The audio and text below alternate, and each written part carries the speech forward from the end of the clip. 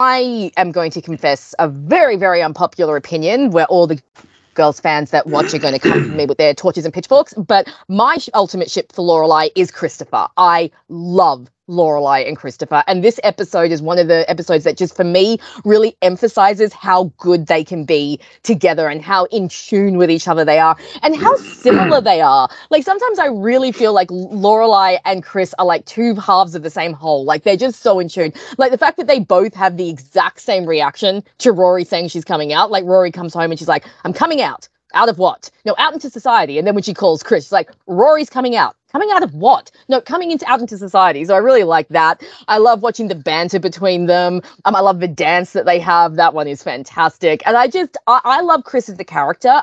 We'll talk about this possibly more as we discuss the series more. But I think he's a very inconsistently written character. They basically use him for whatever the plot calls for.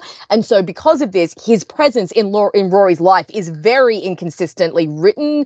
And we get a lot of mixed messages about him. But I think this is one of the few episodes where, you really get to see how well he works when things are good and when he's with Lorelai and Rory. And he and Lorelai together, I love them so much. I'm not a Christopher fan, so him playing such a big role for this, like, to me, I think the guy's a yuppie, and I think it would be one thing if he fessed up to being a yuppie, but he tries to pretend that he's on the level and isn't a yuppie, so that bothers me.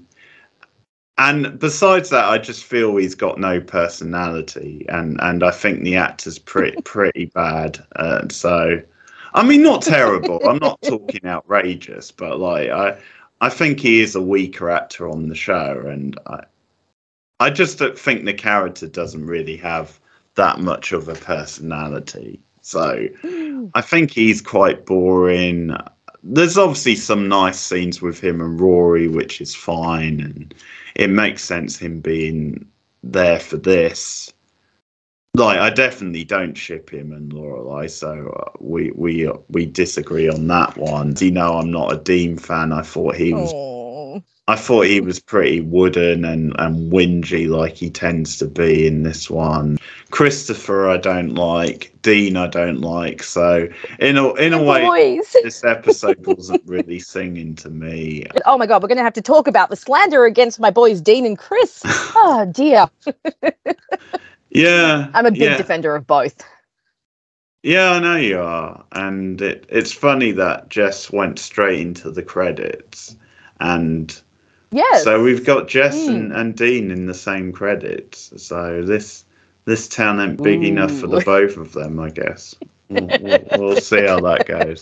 Know your thoughts in the comments. Who do you agree with? Like, do you like this episode like Rachel, or are you not so keen on it like me? And where do you stand on Dean and with Christopher? Let us know what you think of that stuff. Like and subscribe as always.